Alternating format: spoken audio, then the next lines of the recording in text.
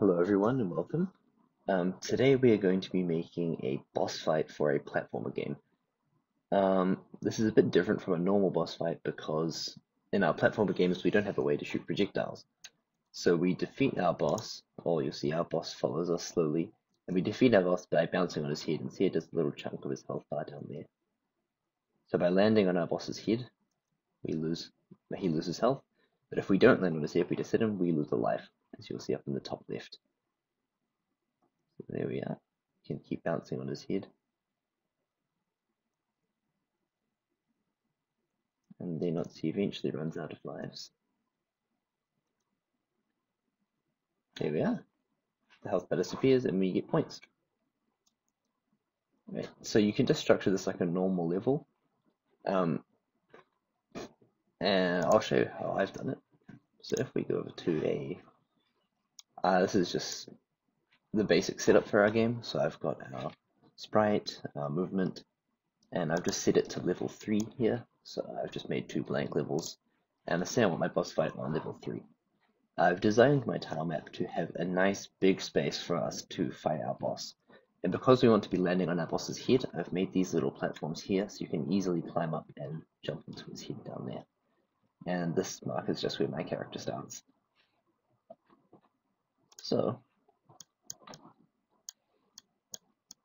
what I'm going to do first is make a new function. So if we go into advanced, scroll down and into functions, I'm going to make a function to spawn our boss in. So I'm just going to call it boss.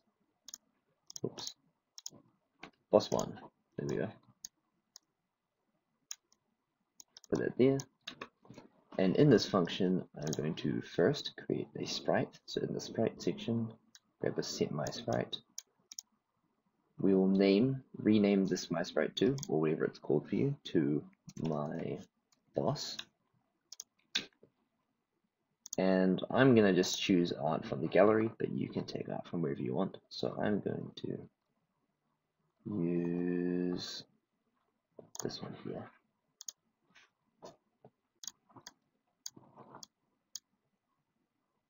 And the way I'm going to place my boss, or firstly, if we go over, so for this function here, if you go into functions, this call boss one, we want to put this only on the level that our boss will be in. So my boss is going to be on level 3, so I'm going to put my call boss one onto level 3.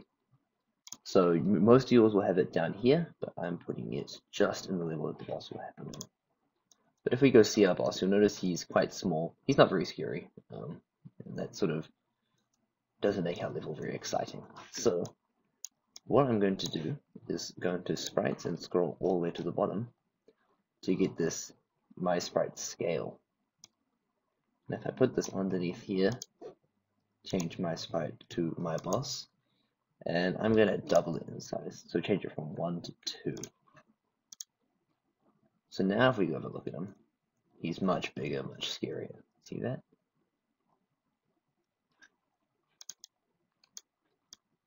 Next, I'm going to place my sprite. If we scroll down in here, there's place my sprite on top of. Put that in there. Make sure this is my boss. And for these numbers here, I'm going to go into the tile map, and I want you to find somewhere near the top middle. So see where about. So this is my boss area here. Because our sprite is quite big, we can't start it on the bottom because he'll fall through the ground. So I want you to find somewhere in the top middle, and say I put a marker there. You'll see, if I hover my cursor over it, you'll see in the bottom left, down here, right where my cursor is, it says 9, 8. That's where we're going to spawn our boss in. So I'm going to use 9, 8. But those numbers will be different for you depending on where that is on your tile map. So in there, 9, 8 is what I put. And you'll see that puts our boss in here. But you'll notice he's floating, and we don't want him to be floating. So we're going to give him gravity, the exact same way that our sprite does. So we'll get set my sprite x, change my sprite to my boss, and change x to acceleration y, and we'll put 350 in there. So now our boss will spawn in and fall down. Look at that. Big and scary. So now that our boss is spawned in, we need a way for our game to know if the boss is alive or not. So we're going to make a new variable, and we're going to call it boss alive,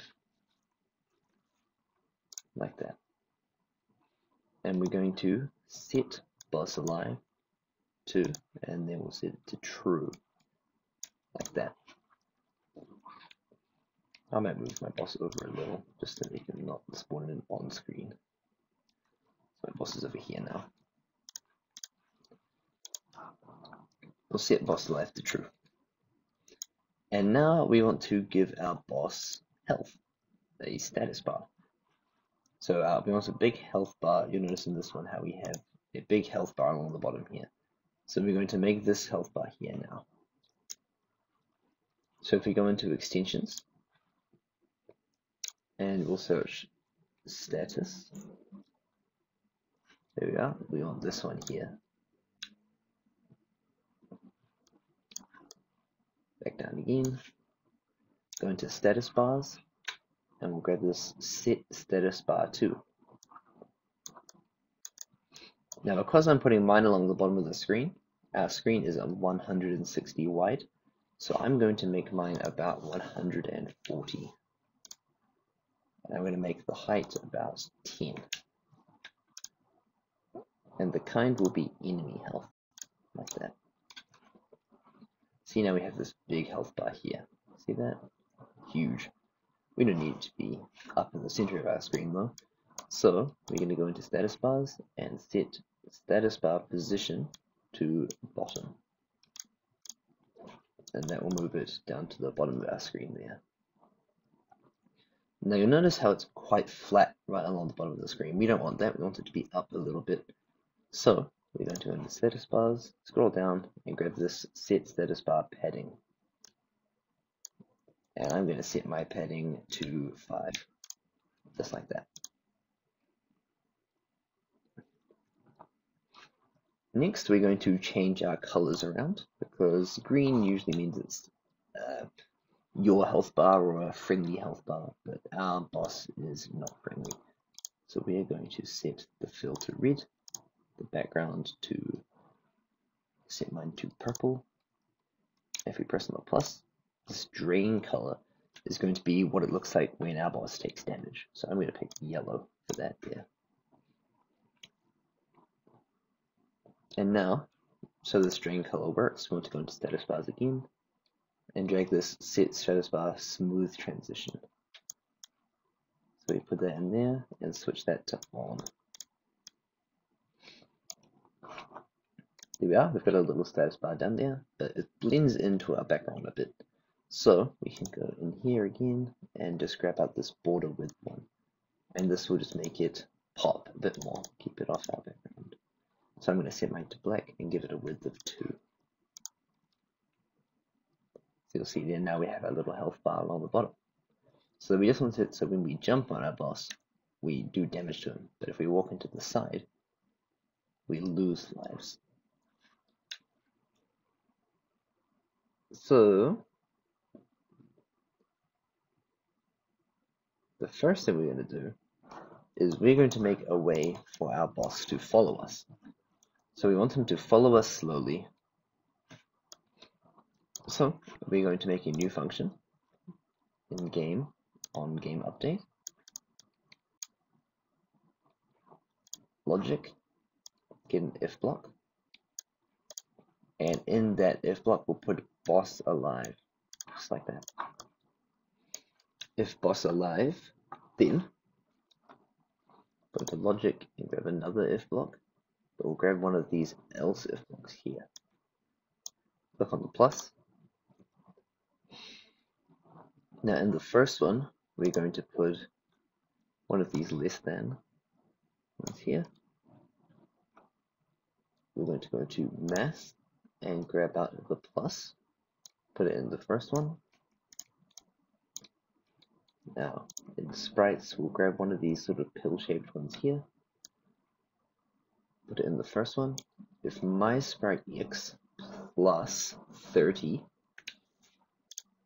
is less than, we can duplicate this one here, so just right click on it, click duplicate, change this to my boss x. So if my sprite x plus 30 is less than my boss x, then we want to set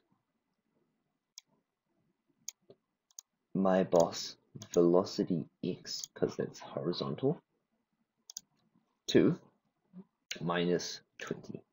You can make your boss faster or slower, but I thought minus 20 was a good speed for mine. See there, now he's doing, but he's moving backwards, and we don't want that.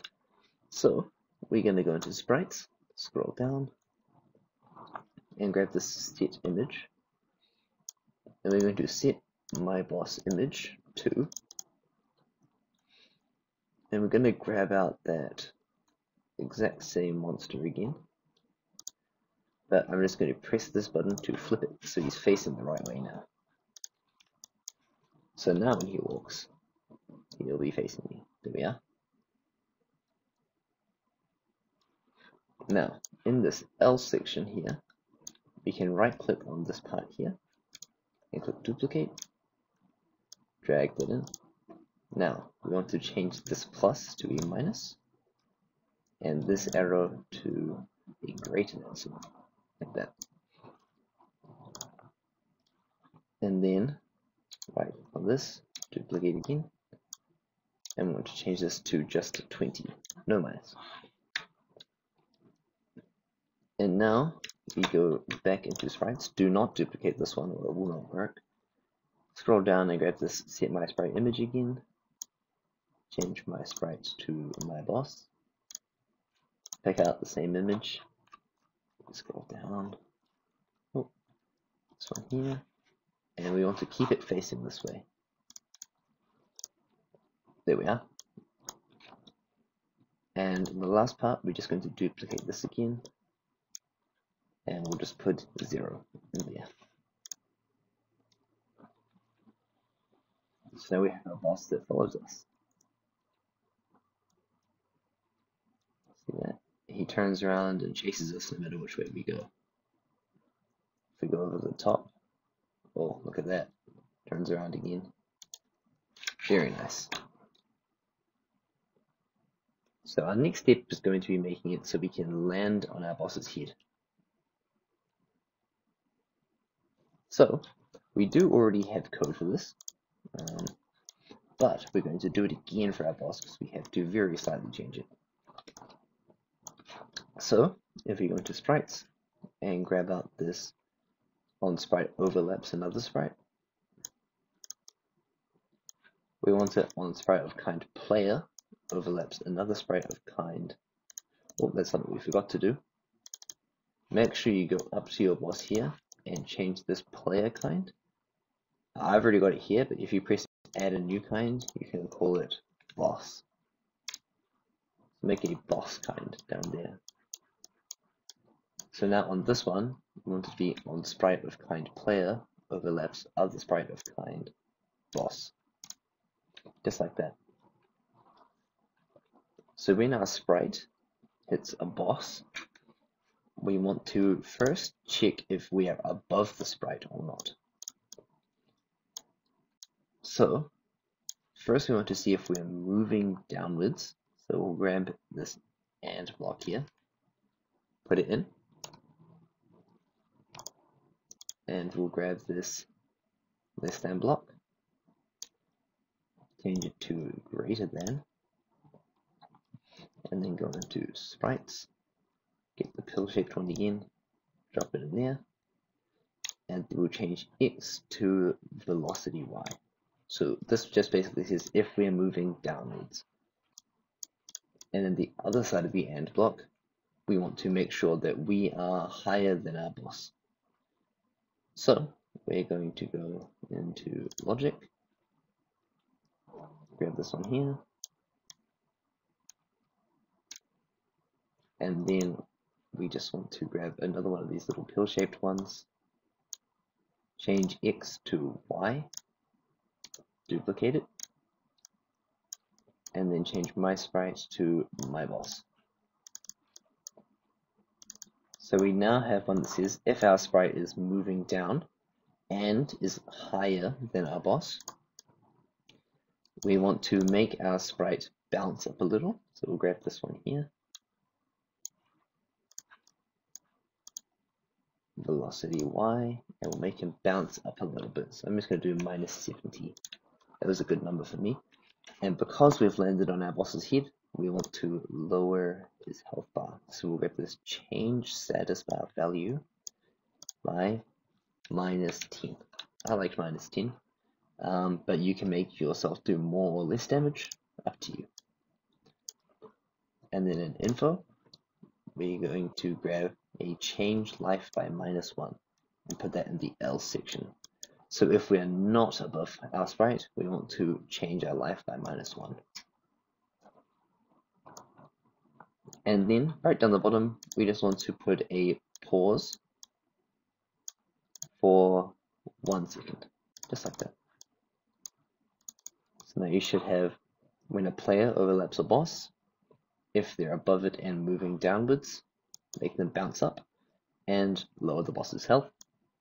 If you don't, you lose a life, and then afterwards it will wait 1 second before it does it again.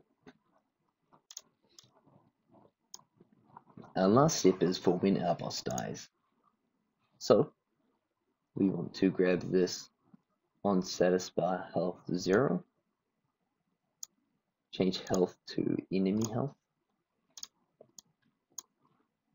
Then we want to go into sprites, grab a destroy. We want to destroy my boss, and I'm going to give it an effect. I like the disintegrate one. That one's quite cool. There we are. Oops.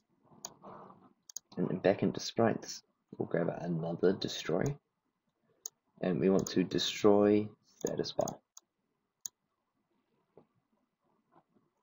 Then, because our boss is now dead, we want to set boss alive to false.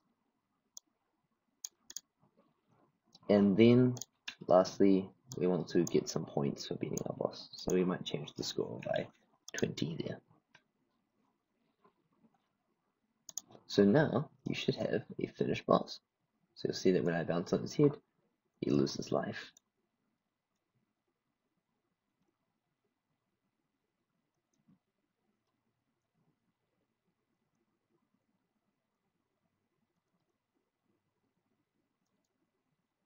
There we are, gone. And we get 20 points there. So, when you make your bosses, feel free to send them to us so we can see what you've made, and maybe we'll even talk about it on one of our videos. So to share your game, press on these little connected dots up here, click share project, and click on copy here. And then with this link, you can send it to us in our comments, and we can have a look at it and, see what's happening. And if you're having any trouble, also do that, and we can give you some help on what you might be stuck with. Sweet. I hope you guys enjoyed that video. Hope it was useful, and I'll see you next time. Bye bye.